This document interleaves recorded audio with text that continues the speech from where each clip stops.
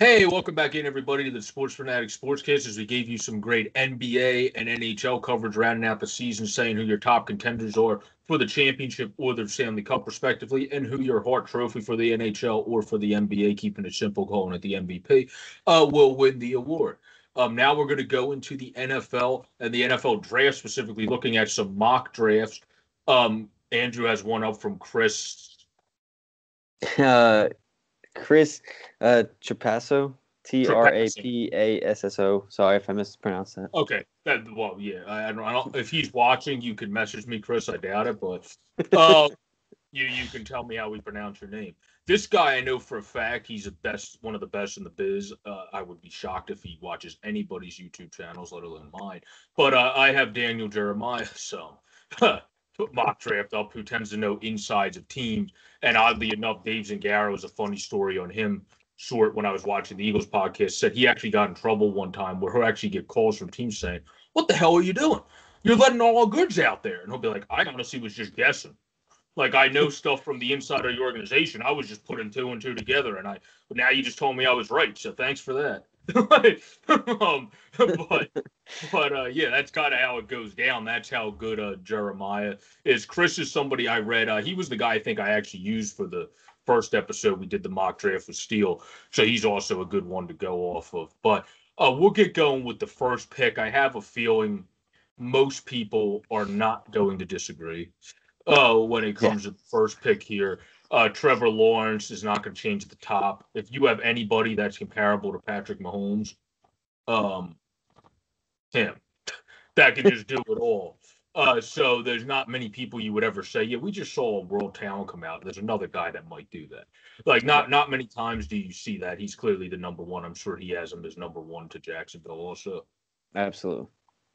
Yeah, and then you also agree that he's clearly the number one. Oh, yeah.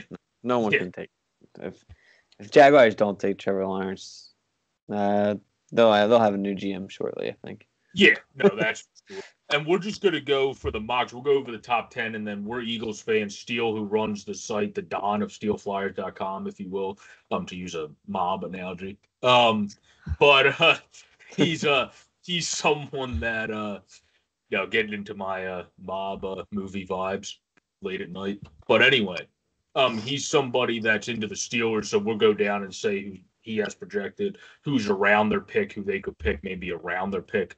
Not somebody that either of these two have projected, who they have still there. But we'll move into the top 10 now. Second, most people, we'll see if Daniel and Chris are matched up.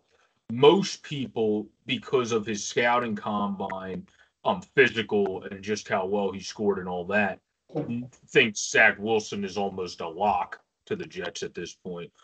With the second overall pick, since they traded Sam Darnold away now to the Carolina Panthers. It seems like he would be a lock for the Jets at number 2, coming out of BYU. Good passer there, also athletic himself. Nothing close to Lawrence, but nobody is him. But he'd probably have one of the better arms in the draft, definitely, and it can also move and slide the pocket. You think Wilson will probably go to the Jets, right? And then if you had any thoughts about him, what your thought process is there when it comes to him. Yeah, so this mock draft agrees. It has Zach Wilson at number 2. I disagree with it. If I was the Jets, I'd be taking Justin Fields here, is who I would take, in my personal opinion. I don't know if you disagree with me on that one or not, but I think Fields is the second best quarterback in this draft. The CBS here has him ranked at 3rd for the positional ranked, 6th prospect rank for Justin Fields. Zach Wilson second in that category. So obviously, a lot of people disagree with me, but that's what usually happens. But I think I don't think you can go wrong with Zach Wilson, because I think he's going to be a top 3 pick, because I think 49ers are going to look for a quarterback as well. But no, I'd go Fields. But yes, this is Wilson as well. Yeah, I think it's going to be one of those two. You're getting the more Deshaun Watson type if you go Justin Fields, which is a great quarterback. You're getting more of a potential better version of Baker in Wilson. Yes. If you go Wilson. So it depends what your team's offense is rooted around. Do you want more of a game manager that has a little bit more tools than Baker potentially in Wilson, or do you want a guy that can kind of open up and pizzazz the playbook like Deshaun's able to do, which Yeah. is similar to Justin Wilson. Now, Daniel Jeremiah has the 49ers going real boring here.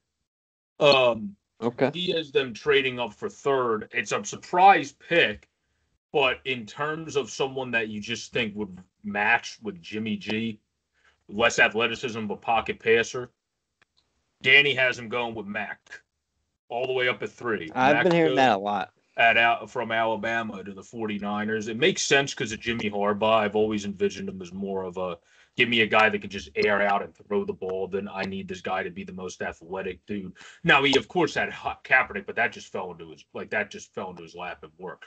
Then he had Smith who could slide a bit, but was more known for his passing ability. That worked out. Jimmy Garoppolo wins when he's in, so he does well with him when he's actually healthy. As a quarterback that's more of a passer that uses some athleticism. So it makes sense because it's just the difference is you don't have like Smith and Jimmy G could slide.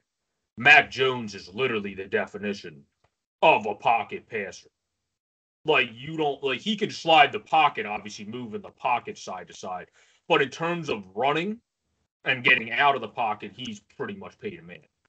So like you're like he's literally the definition of a pocket passer. So you need to know you have the right offense built around him if you're drafting Mac Jones. Otherwise, you're just taking a guy that's literally your prototypical old school quarterback that's just going to throw and get it done with his receivers. If you don't have the right receivers, what the hell would you take?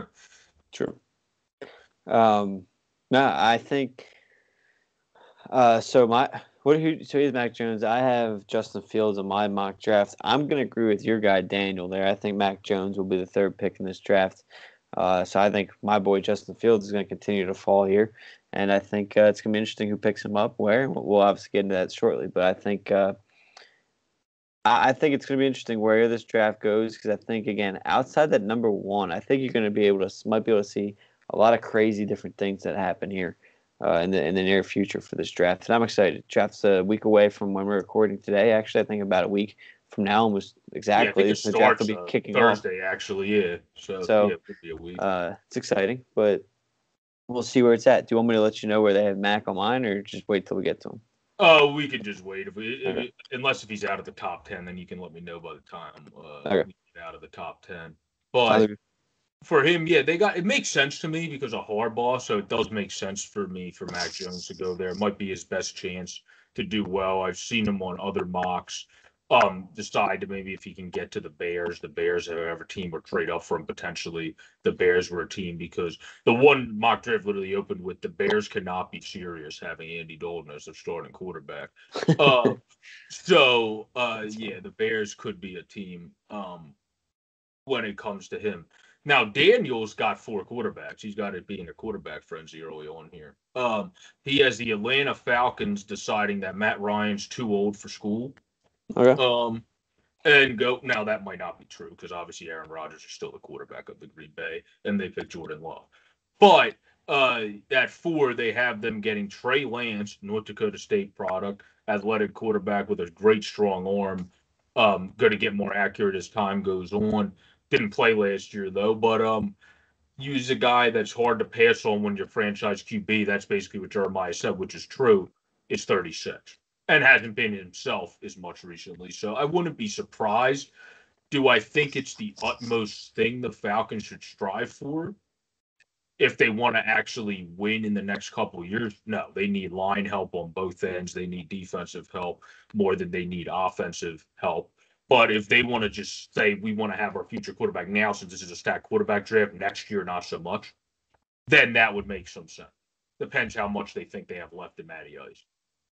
Yeah, no, you bring up a great point. I'm gonna say I disagree with Daniel. I don't think they should get a quarterback. I also don't think they will get a quarterback. I understand where Matt Ryan is, but I think they're in a position where you have a lot of talent on that team still. I understand they're 4th pick, but that offense could go off if you give them the right They thing. should get Sewell or Slater in my eyes because that could help their I, offense. I'm gonna disagree with the second one. I agree with Sewell from Oregon. I think he could be the pick there.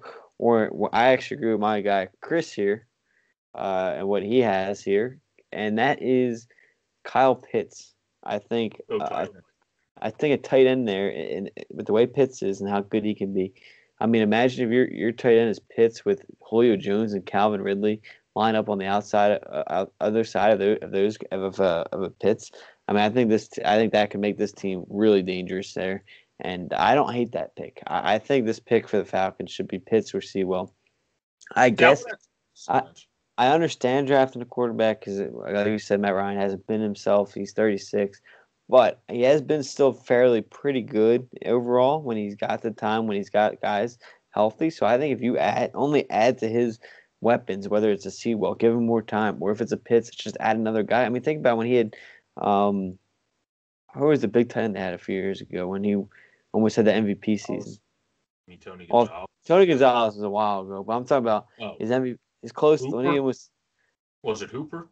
It might have been. I'm blanking on who it was, but like that's when last time we saw Matt Ryan really be that excelled quarterback when they went to the Super Bowl. I don't think Tony Gonzalez was there when they went to the Super Bowl. Or at least it was the Tony Gonzalez he was used to be. It was somebody else. Maybe Tony Gonzalez was the second guy, but I think a Pitts pick here would be pretty nice, or a Sewell for them. So Chris says Pitts here. I'm going to agree with Chris on this one, and I think they're going to take Kyle Pitts. Yeah, that was Austin Hooper because he played with the Falcons from 16 through 19, and it's now in Cleveland. Okay. So yeah, that was Austin Hooper. And then, I'll let you announce the pick here at 5. But if Pitts is the one taken by Atlanta, I think that sets up a really easy pick for Cincinnati.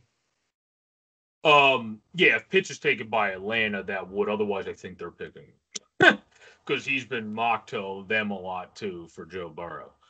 They used to have a tight end that people thought was going to be great receiver as tight end in Tyler Eifert, who then just kept getting injured his entire career and never really panned out. Pitts is big, and that receiver type tight end with actually the body build to maybe be able to withstand the NFL longer, you would think. So I feel like he'll go to the Bengals if he doesn't go to the Falcons. But yeah, I agree with you. The Falcons, it would make sense to go with what you said, but I could see them going with Lyman just from they don't go with Pitts. I could see them just because they do need help there too. And Matt Ryan is slow as molasses at this point of his career. So you would want to block for him. So it's either going to be Pitts or I would say Sewell maybe, and then maybe Slater, who some people think is better than Sewell. It depends who you talk to. So we'll have to see when it comes down to offensive linemen here, listening to different things.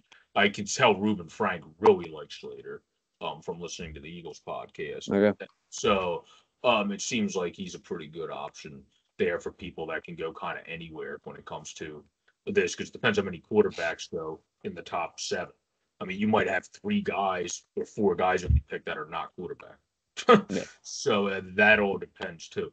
But at 5, they do have him going to Pitts, or do have Pitts going to the Bengals, excuse me, because even though this draft is deep in the trenches and the Bengals need that help, his argument is they have plenty of time to get guys in the second or third round with how deep this draft is on both lines. If you can get Kyle Pitts and he falls to you, you should get Kyle Pitts if you're Cincinnati. Okay. I really like Sewell for this pick for Cincinnati. I think again, I don't know if Pitts is going to be there. We'll see. This draft could shake out because of Atlanta. Like Atlanta could really decide this draft in many different ways. Just depend what they do. Whether they trade it and allow someone else to get the quarterback they want, whether they take a quarterback, whether they take a tight end, whether they take the Sewell. But for Cincinnati, I really like Sewell here. I think the most important thing here is you need to protect Burrow. Because here's the thing. You're right. You can draft whoever you want in the sense of adding weapons. Or you can add another offensive lineman in the 3rd or 4th round. But who's more likely to pan out, Sewell or that guy you get in the 3rd round? I really like Sewell. He's going to be the real deal. Whether it's Sewell or it's Slater, like you already mentioned, I think that really has to be one of their 2 pick series. Because I think one of the most important things is you need Joe Burrow healthy. And we already know he got hurt once, so if he gets hurt again because of a bad offensive line, you could lose him before you even get weapons. So I think my pick here would be Sewell. That's who Chris has as well. So we'll see what happens. But if I had to rank them just by likelihood, my first ranked for them would be Sewell, just because I think Pitts might go to Atlanta. If he falls, granted, I would also be talking to my quarterback more than I think most GMs do. or at least I give Yeah. him credit for doing. But if Burrow wants Pitts, I'm picking Pitts. If he says get me no matter what in the first round O-line help, then I'm picking Sewell. I don't care if Kyle Pitts is there because I'm doing what my future franchise, who we hope is a legend, well, not well, I don't know about we, but who Bengals fans hope is a legend. I hope he's a legend. I like Joe Burrow, but I'm talking about we're not fans of the Bengals. Bengals fans hope is a legend and actually becomes a good guy. I'm listening to him. That's why when we get to the Eagles, you'll hear who my favorite guy is for them to pick. Due to I don't think Hurts is going to be a legend, but just due to our quarterback wanting him and talking him up in the past. But we'll get to that later. With the sixth pick, this is the Miami Dolphins killing my hopes and dreams. It has the Miami Dolphins taking LSU wide receiver, Jamar Chase. It was obviously a very good wide receiver. You can run him through the middle. You can run him outside. He has a chance to immediately make an impact as other rookies you've seen, like you mentioned, Ridley, how Cooper came into the league and just immediately was a good player. Dez, if we want to go way back, was a terrible human being at times, but was a good football player. So Jamar Chase is good on both sides. Great dude, great football player. So good combination there. They got him going to the Dolphins. I'm not sure. Does he have it differently for the Dolphins here? Nope, I got Jamar Chase on my board as well, or my board, Chris's board as well, is Jamar Chase, which I disagree with. I would not go Jamar Chase here, but I think that's who they're going to go with. I do believe that. I think this kind of goes to what you were saying about letting your quarterback help pick, and if you ask Tua, I mean, why not pair him up with a guy he kind of played with at the same college, in a Jalen Waddle or Devontae Smith? And I understand people are scared of Smith's size, and we continue to hear that, but I think Smith's a real deal. And I don't know, I kind of like, not necessarily a better prospect, but I'm big on chemistry, and maybe they view him that much higher than those guys, but I don't see a huge difference between Chase, Waddle, and Smith, as I think they all can be top-tier guys.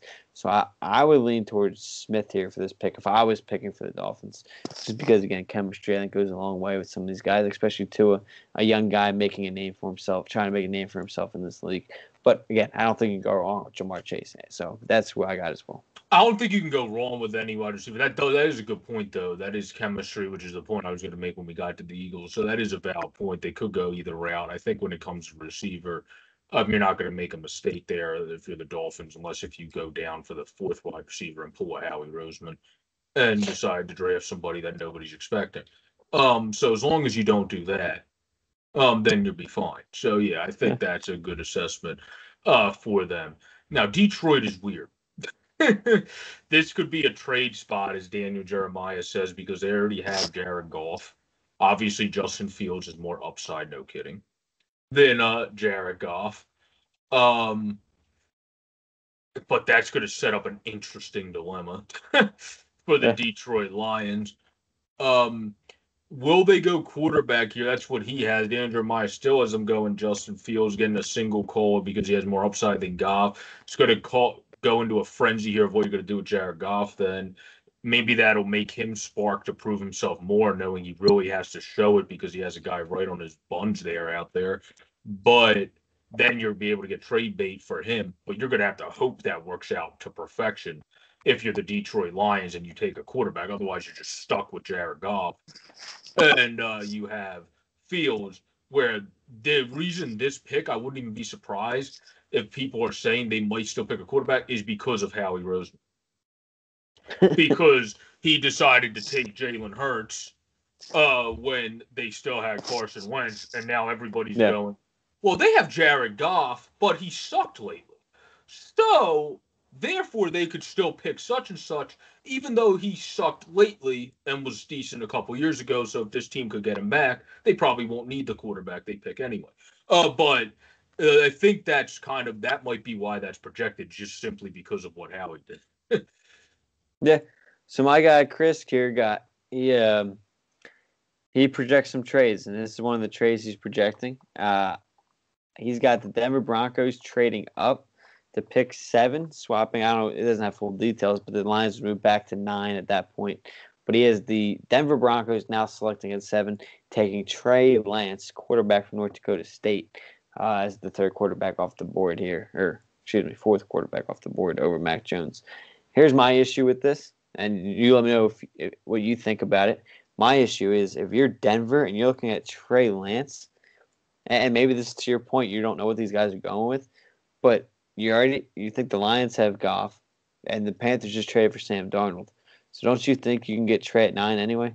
I don't know. Maybe you can't. If the draft became how it is here, if the draft becomes how Daniel projects it, he has them going to the Falcons. So it would depend how the draft, like you said, it's probably all going to lie in Atlanta's pocket here potentially. Yeah. So I'm just saying, based on mine here, like if that is Trey Lance is there at 7, and they're going to sit here, I don't know. I don't see the point of. And maybe it's only 2 picks, 7 and 9, so maybe you're not giving up that much. But depending on what it is, I don't know why you try to move up those 2 spots because I'd expect the Lions to go elsewhere of quarterback. And the Panthers normally do give up more if you're getting a quarterback, though, because I was listening to the Eagles podcast, too, and they brought that up. When you trade up for a quarterback, you tend to get more where you saw the trade to trade all the way up for a quarterback. In the past, guys tend to get more, where when the Eagles traded back and they swapped out the pick there, that's not for a quarterback because they already have a quarterback. So they didn't get as much as a trade for a quarterback. So it's going to be interesting to see, even though there's a couple spots, if they know it's because you're getting a quarterback, that's the most key position. The Lions are probably going to ask for more from you. Exactly. If they don't know that you're getting a quarterback and they just don't have any realm of that, then you might be able to get it for cheaper. But I agree with you. If he falls there, I don't think he's getting picked. I could see this whole thing with Jeremiah saying he has more potential. Yeah, no kidding. I agree. Justin Fields. I like Jared Goff out of college too, but he's not as good as I thought. Yeah. So yeah, Justin Fields is more potential than a former Cal product, Jared Goff. But I don't see them picking him, nor do I think they should, since they have Jared Goff. They should worry about building things around. If they end up staying at 7, get Goff protection. Well, the Lions still did not have the best protection. For Teddy. Or you can go with a wide receiver because they're going to need help wide receivers wise, right? You could do that too. Yeah, they're going to need help in a lot of spots. It's either you're going to have no blocking and be able to tell that guy get open in the first 5 seconds, or you have better blocking but not as good receivers. Yeah. So that's what's going to come down to for the Lions. Yeah, it's going to be okay. I know you're a rookie, but I'm going to need you to get open along with Kenny over here in the first about 0.2 of a second of the play. Otherwise, I'm going to die. Yeah. So. If you are the Lions, and that's why if I'm the Lions, I don't even know if I'd do that because the Panthers are going to be looking towards that O-lineman maybe or a wide receiver, to be honest, as well, which is 2 spots you're going to be looking at. So I don't even know if I'm the Lions if I want to trade back 2 spots because then you're giving Carolina the pick of Jamar Chase. I mean, again, we don't know who's going to be there with his first receiver. So you're going to be giving the Panthers the choice of Slater or Jamar Chase or Devontae Smith. But maybe if you're Detroit, you're sitting there with, okay, well, we're okay with any one of those 3 guys, so we'll let Carolina pick, and we'll make the pick off basis who they get. So maybe you're okay with that. You get extra value for whatever. Probably, I don't know, if you're moving up 2 spots there, you think what 3rd, 4th round pick you probably get for that. So you add an extra value in a 3rd round pick if you're good at drafting because 3rd rounders can be valuable. And then again, obviously you're still getting the guy you want at 9. So there is some value there as well. We'll get to who they have at 9 for the Lions here in a little bit. Yeah, well, for this one, having the Panthers at 8, like I said, depending on who you rank between Slater and Sewell, he has Slater going before Sewell as the 8th overall pick to the Carolina Panthers as the Northwestern O tackle, and then keeping the 9th pick. Said Penny Sewell is who on this one would be going to the Denver Broncos to then protect who you would think would still be Drew Lock at the current. Yeah, I think pick 8's fairly easy for whoever's there because I think this pick probably for the Panthers is going to be whatever O-lineman was not taken by. Yeah. So here I got Slater at 8, and I agree with it. I think that's who the Panthers have to take. Yeah, well, in this one, neither's taken, so it's really whoever the heck they want because Sewell, like I said in this one, with Daniel Jeremiah has him going 9th, where you had the proposed trade, but this has him going 9th to the Broncos, which I think is a no-brainer too, because we saw, could they pick a quarterback? Yes, because Locke really fell off in his 2nd year, but we saw him come in and throw 6 touchdowns and 2 interceptions initially when the team as a whole blocked better, played better, and then last year because of injuries and what have you, everything just turned into a complete spiral down a mountain. Okay. for the Denver Broncos. So if you can get some help for him, you could, the Broncos, try to go one more year, see what you have. Not everybody, but a decent amount of players have had sophomore slumps in their career. See what he's able to do in his third season and then go from there. Or there's also quarterbacks like Mudd and others that you can pick in the second round that people like. So there's guys like that, like the Jalen Hurts of last year. There's guys like that in this year's draft who you could pick as well if you want to get a quarterback later.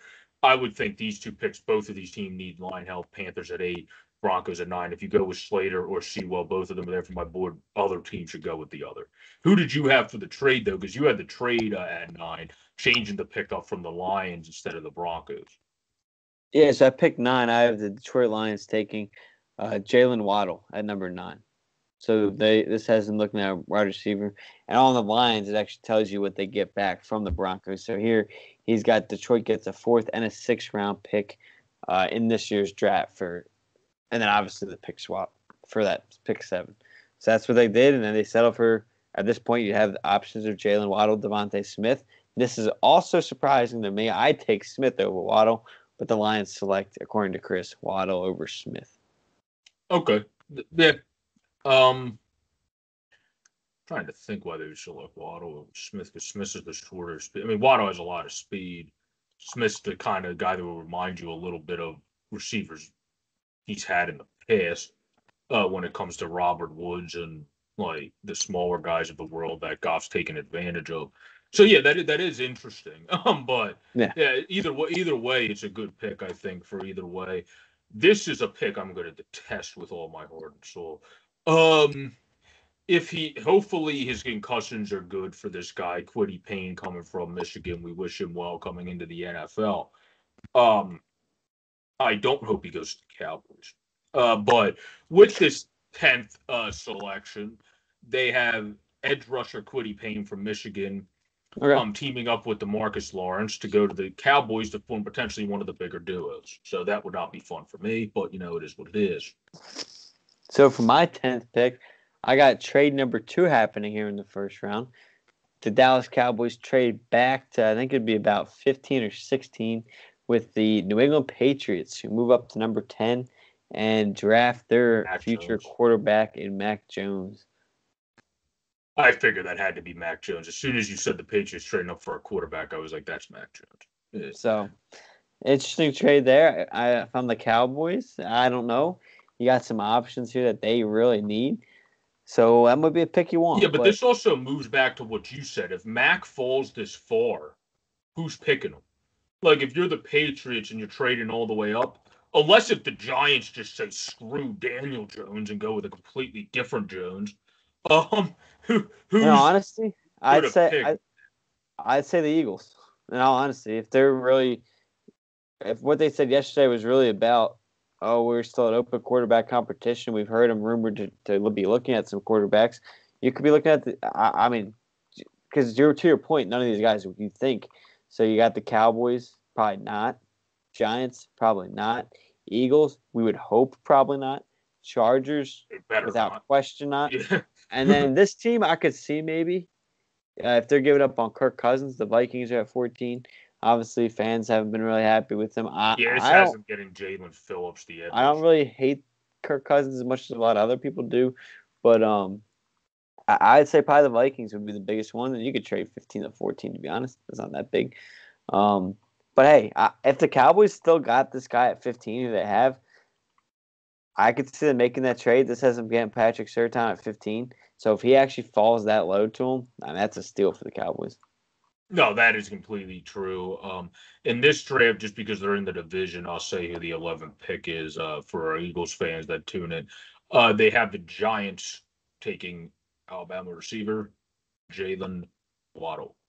And I also forgot Kenny Galladay's not on the Lions anymore because he also signed with the Giants. Yeah. Are you thinking Marvin? My bad. I was thinking of Marvin Jones. Yeah. But here's my thing real quick. I also have Devontae Smith at 11. I don't get that pick, though. Like, trust me, I think Devontae Smith's going to be fantastic, if I said here a couple times already. Stacked already. But you have Kenny Galladay, you have Darius Slayton, and you have Sterling Shepard. And I get it. You want as many weapons as possible, but am I wrong in saying the Giants got other needs before that? Maybe I No, am. they do. No, they do. They But have other needs before that. One of listen, them. I'd be terrified the Eagles secondary facing those four receivers if they actually did. And Devontae Smith, Kenny Galladay, Darius Slayton, and Sterling Shepard. I'd be terrified. Don't get me wrong, but I just feel like if you're the Giants, is their linebacker situation good? Like I feel like Micah Parsons here for the Giants. I can't think of their linebacker situation. I don't think it's anything special. I could be wrong. Sorry, Giants fans, if I am wrong, but I don't know. I'm looking at Micah Parsons here if I'm Giants. Yeah, you could get Parsons. This draft actually hasn't gone all the way down to the Patriots at 15.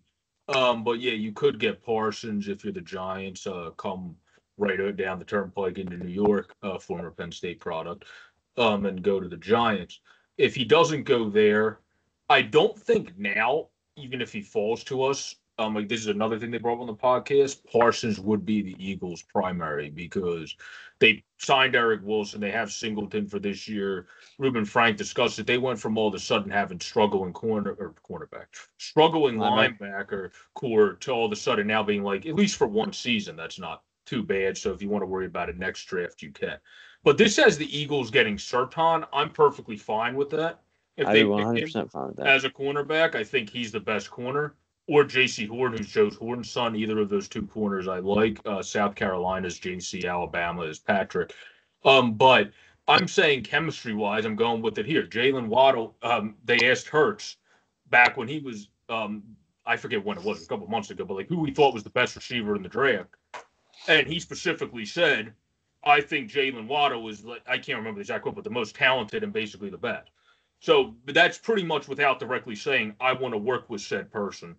Yeah. I want to work with said person. So if I'm the Eagles, I said this in the last one, I love Patrick Surtain. He's my favorite defensive player in the draft. Then it's Joe Horn's son, JC. And then you have Farley, who didn't play, injury risk. You have to see what you have in Caleb Farley, but plus some off the field, but that's different. Waddle's a guy, you know what you're going to get, has maybe the most peak potential out of the guys, but he's already has the chemistry with Hurts. I feel like when your quarterback kind of tells you to do something and you don't do it, if he's a guy you're actually going to try out for this year, if that's the route you're going, you're just stupid. That's always just been the way I've looked at it from a football organization. If your quarterback's basically straight out saying, this is what I need, and you just say, he's there, but let's just pick, like, for example, if they go off the board, this is Howie Roseman, if he's like, let's pick Joe Miyawazu Karamoa, and you'd be like, we already have enough linebackers, and you didn't pick the best one. Like, you left Micah Parsons on the board. No offense to him. He's good from Notre Dame, but he's not Micah Parsons. So, like, you need to do what's right here. You can pick Surtain if you want to pick him if Waddle's not there.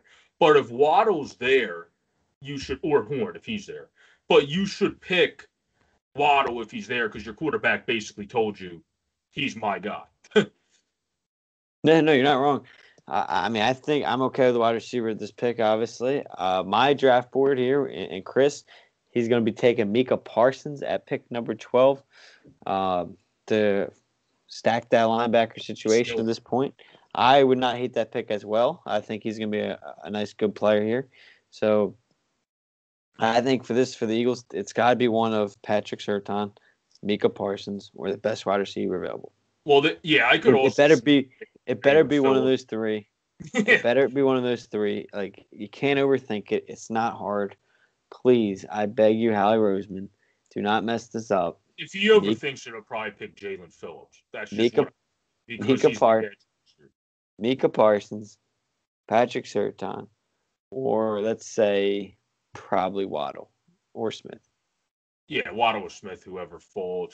My thing is, I'm just going to go with Waddle first and foremost. If my quarterback basically tells me something, that would just be my cardinal rule as a GM. Like, if anybody got insight that the quarterback wants something specifically and you don't tell it to me, that's your first strike for getting fired. Because like, I want to know everything that's going on between what the key guys want. I'm not one of those guys that go, well, it's just all that matters is what I want. It's like, no, that's stupid.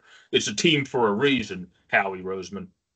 Listen to your team and listen to your scouts like you've never done before in your life. Right. But we can go now to Steel's team as a round out with the Steelers, who they project to have here as we have to scroll all the way down to the bottom. Here's the Steelers at 24th. Thought yours were as good as the Steelers. Yeah, this one has some people have the Steelers picking a running back here if they want to pick a running back at the bottom of the first because obviously they have Connor and then some concerns there. But other people have them picking an O-line, which would make more sense to me because Jeremiah hinted at how deep this draft is. Bottom first round guys might end up being top first round talent when it comes to lines. This guy went to your former school, so I'm going to let you talk on him. Because I don't honestly know barely anything about Tevin Jenkins. But they got the Steelers picking Tevin Jenkins out of Oklahoma State. Okay, I'm surprised to see him going that high, but no, he was a fantastic player. I definitely want him to be able to pick there, and I think it's an exciting spot to hopefully see him go. I think he benefits well from, especially that Steelers team. He'll be able to identify a lot with these guys, and hopefully, I don't know. I would love that pick for him. They already got one of my boys, Mason Rudolph, and we'll see if he ever pans out there with that team. But I think. Oh,